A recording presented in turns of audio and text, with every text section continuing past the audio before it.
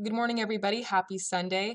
Well, this morning you might be wondering why it's so hazy outside, and it's because our air quality, well, it looks like this. Across the valley, we're seeing that we're mostly in the moderate zone, but closer towards the East Valley, we're in this unhealthy for sensitive groups category as winds continue to pick up dust and sand into the atmosphere, which of course is worsening our air quality and also driving conditions out on the road. So if you are driving today, drive with some extra caution, especially if you are heading towards the San Gorgonio Pass or in any wash areas, as we're not done with the wind just yet.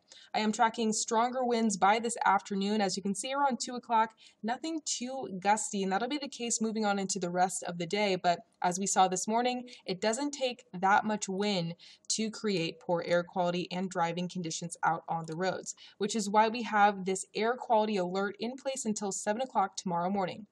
Have a great day.